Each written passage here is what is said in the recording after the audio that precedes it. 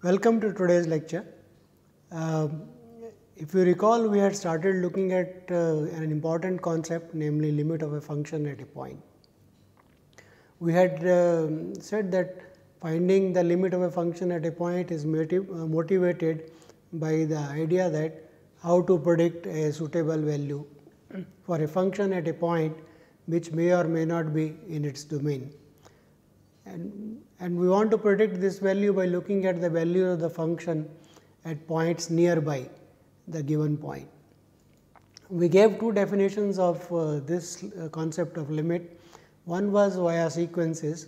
So, we said let us take a function f with a domain D in the real line, taking values in the real numbers, and let us take a point C in R such that an interval C minus delta to C and C to C plus delta, the union of these two intervals is inside D.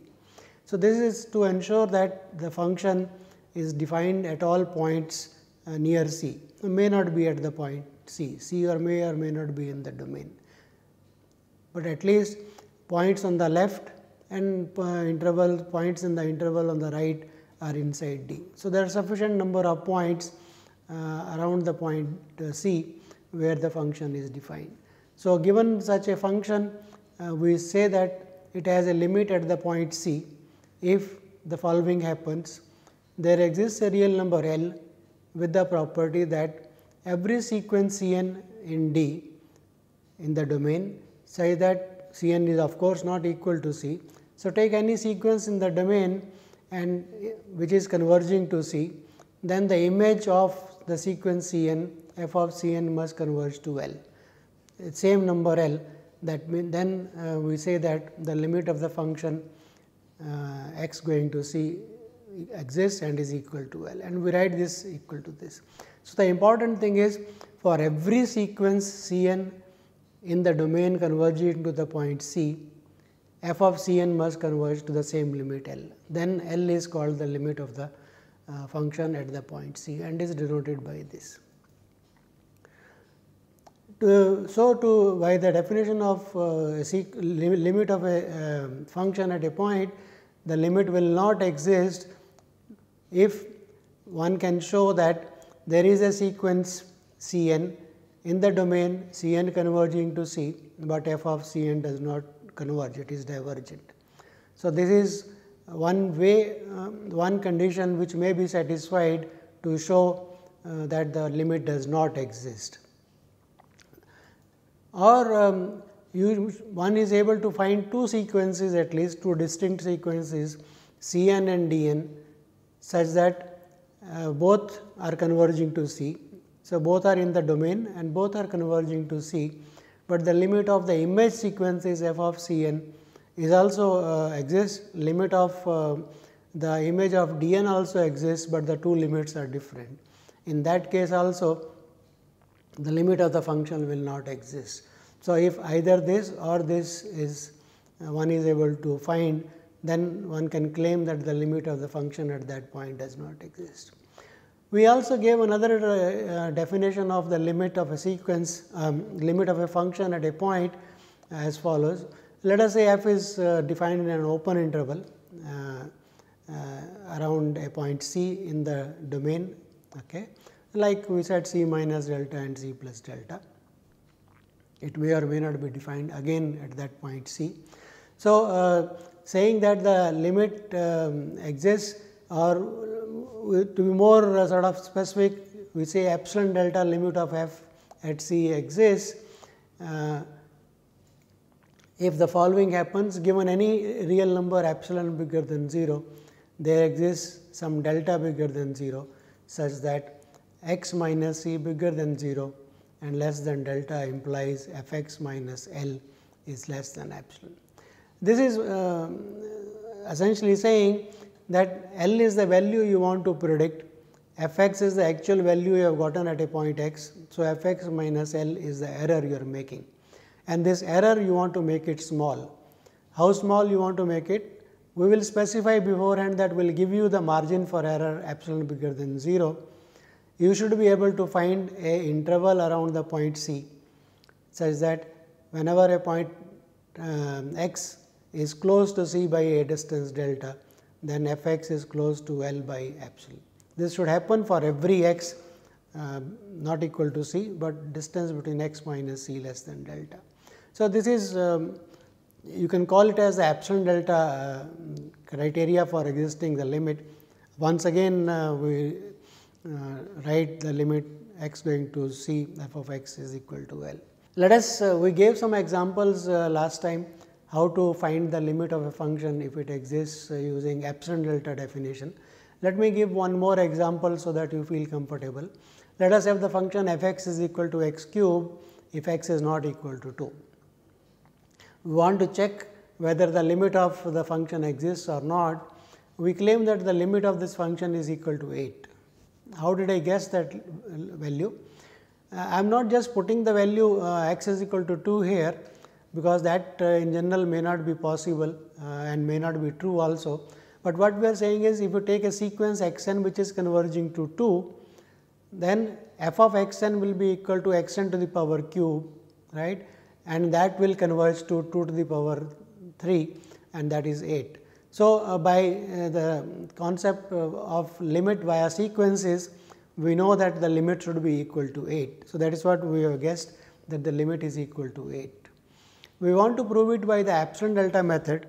So, what we want to do is, given epsilon, we want to find a delta such that whenever x minus c, so here c is 2, we are looking at the limit at the point x is equal. So, this point c is 2 actually here, c is the point 2. So, limit x going to 2 of f of x is equal to 8, we want to check. So, given an epsilon bigger than 0, we should be able to find an L, we should be able to find a delta such that whenever x minus 2 is less than delta, then f x minus 8 is less than epsilon. So, f x minus L is the thing we want to make it small. So, the beginning of such analysis should start with saying, we look at the value f x minus L, because this is the what we want to make it smaller than epsilon, right. So, in our case f x is equal to x cube. So, we put that value. L is equal to expected value of L f at 2 is 8. So, we will put this equal to 8. So, we want to make this quantity small whenever x mod of x minus 1 is going to be small. Now, x minus 2, because limit at the point c equal to 2 we are going to calculate. So, the idea is somehow in this expression try to bring in x minus 2. So, here it is quite easy in a way that a cube minus b cube, 8 is equal to 2 cube. So, by using the algebraic identity of a cube minus b cube is equal to a minus b, a square plus a b plus b square. So, x minus 2 into x square plus 2 x, right, plus x b square, and that is 4. So, using the algebraic identity of a cube minus b cube is equal to a minus b into a square plus a b into plus b square, we get this as factors, and then use the property of the absolute value, that the absolute value of a b is equal to absolute value of a into absolute value of b. So, using algebraic identity and property of absolute value, we get this expression. Now, this x minus 2, we know we are going to make it less than some quantity delta, right. The point is, how do I make this quantity small? So, to make this quantity small, there are many ways of doing that. Let us see that we are going to look at points near 2, right. So, let us make a additional hypothesis that x minus 2 is going to be less than 1. We are going to look at only those points which are at a distance of 1 from the point 2, that means between 1 and 3, right. So, mod of x minus 2 less than 1 is 1 less than x less than 3, and this bigger than 0 means x not equal to 2. So, if we put this condition on the point x, then we can estimate this quantity. So, to estimate this quantity, we note that x square plus 2 x plus 4, the simplest way of estimating that would be by using triangle inequality. This is less than or equal to mod x square plus mod 2x plus 4, right. So, using the triangle inequality property of absolute value, we get x square plus 2x plus 4 is less than mod x square plus 2x plus 4.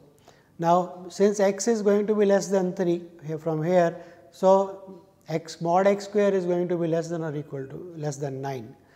So, this is less than 9, x 2x is going to be less than 2 into 3, that is 6 plus 4. So, that is less than 19. So, this quantity is going to be less than 19. So, that means, if x minus 2 is less than 1, then f x minus L is going to be less than 19 times x minus 2. So, let us keep that also in mind. So, in case we want, what we wanted was x minus 2 is less than delta. So, if x minus 2 is less than 1, also x minus 2 is less than delta, then f x minus 8, which was equal to this. So, there is a equality sign missing here, equal to and then it is x minus 8, that is equal to x minus 2 into x square plus 2x plus 4. So, I am using this identity. So, this is less than 19 times x minus 2, right. So, this is less than 19, this is less than 2. So, putting that value, combining this to equation with this and this value, we get that f x minus 8 will be less than 19 delta. So, if we choose our given an epsilon, now epsilon is going to be given. So, given epsilon, we can select a delta, says that delta is minimum of 1 and epsilon by 19. How did I do that? Because in the previous slide, if you look, our x minus 2 is going to be less than 1, right, and f x minus 8 is going to be less than 19 delta. So, if 19 delta is going to be less than epsilon, then delta must be less than epsilon by 19. So, that motivates one to find a delta. So, given an epsilon, choose a delta such that both the conditions are met, namely delta is less than 1 and mod of the remaining quantity. So, delta is also less than epsilon by 19. So, then what will happen for such a choice of delta, as we analyzed earlier, mod of x minus 2 less than delta will imply f x minus 8, which was less than 19 delta, is less than epsilon. So, this will show that given an epsilon bigger than 0, any epsilon bigger than 0, we can find a suitable delta for the given function such that x minus 2 less than delta bigger than 0 implies f x minus 8 is less than epsilon. So, this is the kind of analysis one has to do using epsilon delta method of finding the limits, and we have already seen a method of finding the limits using sequences. Both ways are in fact equivalent. So, that is the theorem, namely for a function f, the epsilon delta limit exists at a point C and is L if and only if the limit via sequences also exists and is equal to L. So, either method is good enough to find the limit of a function at a point, to show that it many a times in computational problems sequences are easy to use to guess and prove that the limit exists or to prove that the limit does not exist. At times proving some results about limits, epsilon delta definition is useful. So, one can use whichever is appropriate at any level to find the concept of limit, but both are equivalent, and we have given enough examples how to compute limits of a function at a point using either of it. Let us now, once you are familiar now with the idea of how to say that the limit of a function exists or not, let us try to do some examples, more examples quickly, so that these ideas are okay. So, let us take a function f of x, which is defined as x square plus 2 if x is less than 0, and it is defined as minus x plus 1 if x is bigger than 0. So, it is defined as this formula for x less than 0 and minus x plus 1 if x is bigger than 0. It is defined differently for x less than 0 and defined by another for different formula for x bigger than 0. We want to at 0 it is not defined at all. So, one would like to find out does the limit exist at the point x is equal to 0. So, that is a question one would like to analyze. So, let us look at, because it is defined differently. So, it is good to analyze the existence of limit when x is less than 0 and x is bigger than 0. So, if x is less than 0, then the formula is x square plus 2. So, if we look at sequences converging to 0 purely from the left side, then if x n converges to 0 and only from the left side of 0, that is x n is less than 0, then f of x n will be equal to x n square plus 2. So, that will mean that x n is converging to 0. So, x n square also will converge to 0. So, f of x n will converge to the value 2, right. So, that means if we are on the left side and x approaches 0, then f of x will approach 2. One is tempted to put this value here, that x is equal to 0 here gives you 2.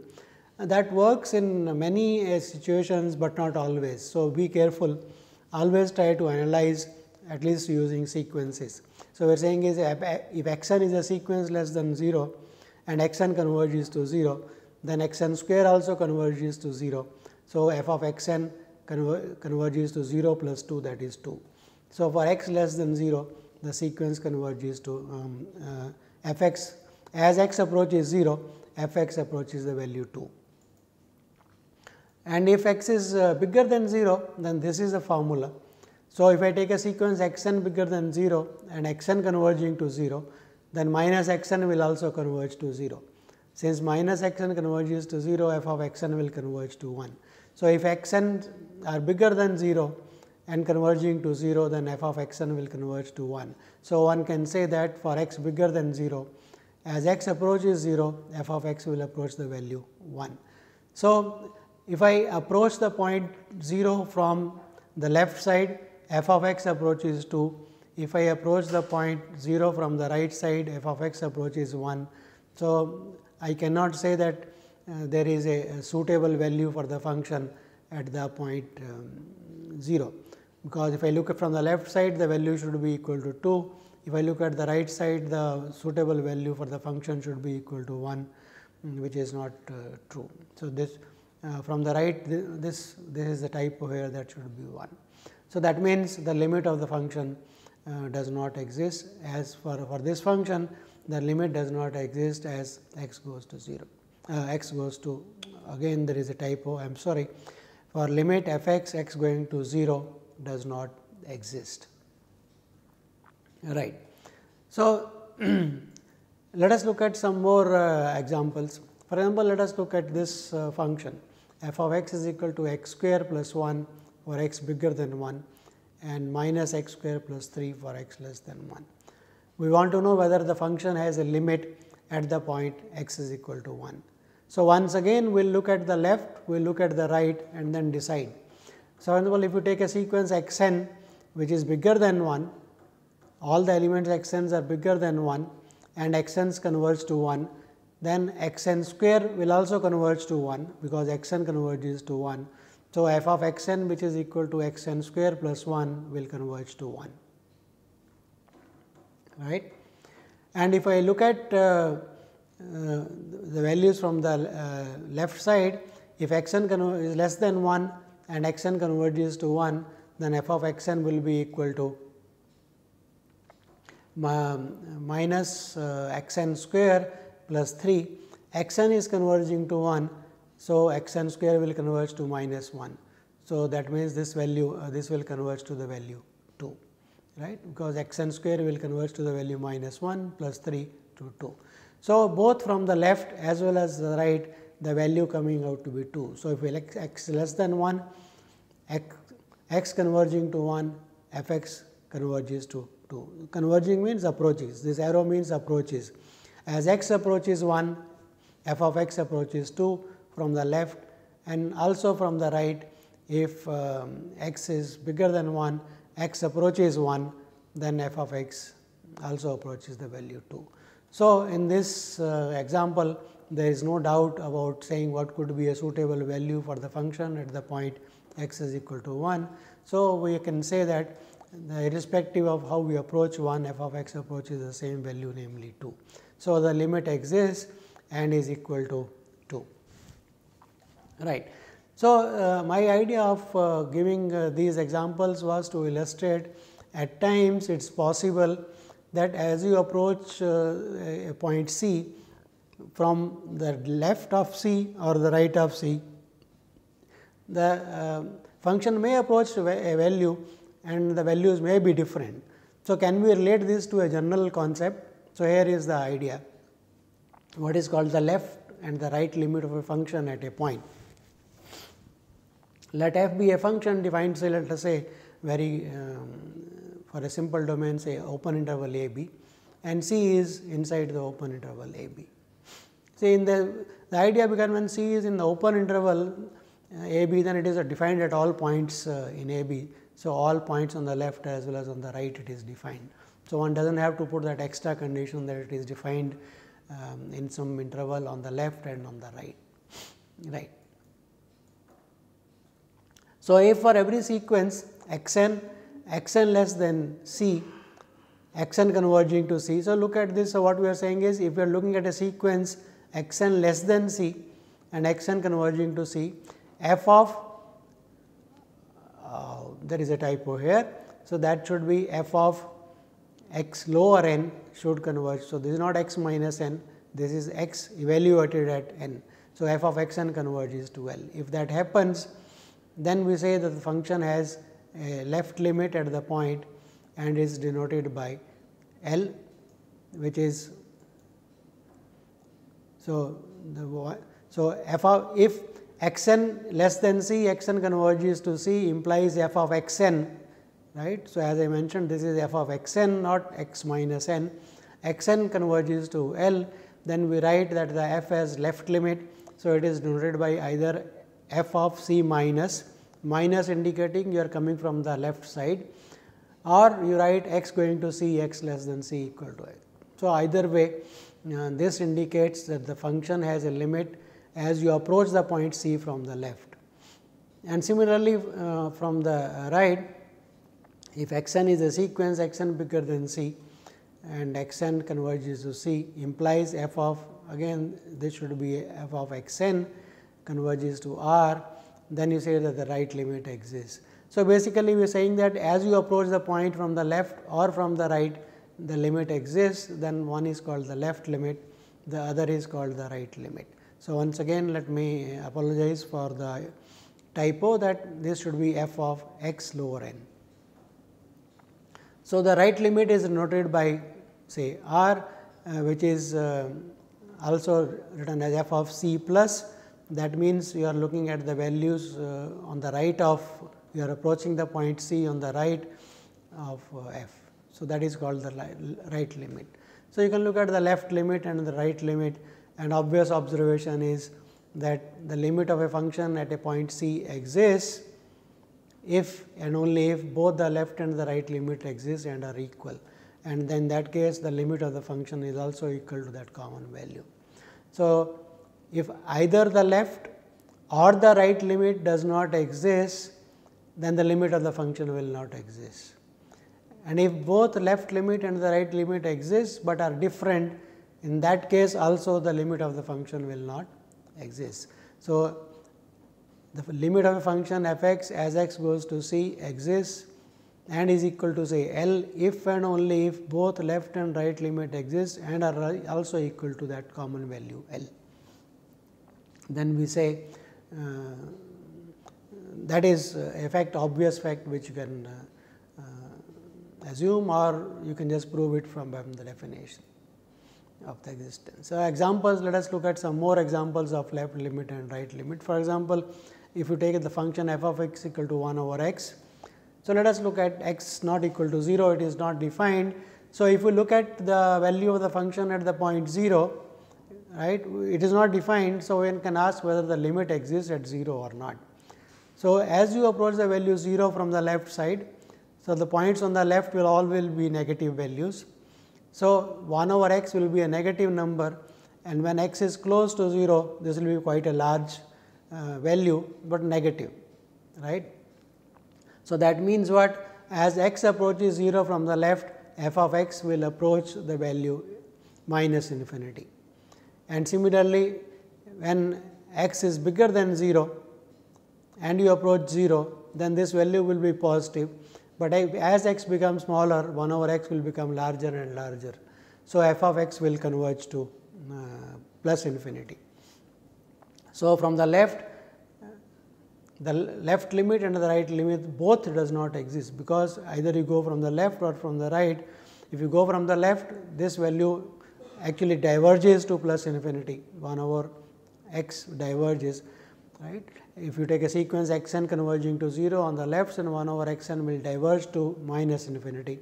If x n is positive and converging to 0, 1 over x n will diverge to plus infinity. So, both do not exist. Another simple example, let us take the function f x is equal to plus 1 for x bigger than 0 and minus 1 for less than 0. In this case, it is very simple, because the function is a constant function, plus 1 on the right, minus 1 on the left. So, whatever sequence bigger than 0 I take and look at f of x n, that is going to be a constant sequence plus 1. So, the right limit exists and is equal to plus 1. And similarly, if x n is less than 0 and look at f of x n, then it is negative, right, x n converging to 0. So, constant sequence f of x n is minus 1. So, it will converge to minus 1. So, the left limit exists, the right limit exists, but they are not equal. The right limit is plus 1, the left limit is minus 1. So, this is the concept of left limits and the right limits. Let us look at probably one more example before we close. So, let us look at x plus 3 and x square plus 3 for x bigger than 0 and less than 0. So, if I take a sequence x n bigger than 0, then x n plus 3 will converge to the value 3, right. So, limit of the function from the right is equal to 3. If it is less than 0, then and x n converges to 0, then x n square will also converge to 0. So, the f of x n will converge to value 3. So, in this case, the left limit is equal to the right limit. So, hence the limit will also exist and is equal to 3. So, we will stop here by looking at the examples of limits of a sequence by various ways. By now, you should be confident about looking at simple examples and finding out whether the limit exists or not. We will stop here today. In the next lecture, we will look at some techniques of computing limits. Thank you.